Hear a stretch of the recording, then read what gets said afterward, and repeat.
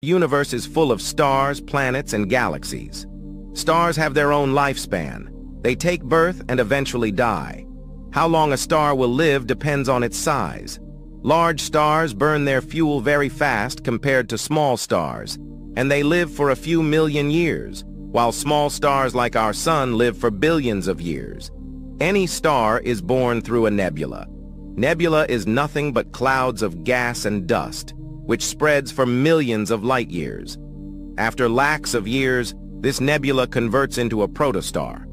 After this, if that star is as small as our Sun, then its life will end up becoming a white dwarf star. But if that star's size is massive, then that star will pass through the phase of supernova. And after supernova, either that star will become a neutron star, or it will end up becoming a black hole. For more space science videos, subscribe Spaceverse.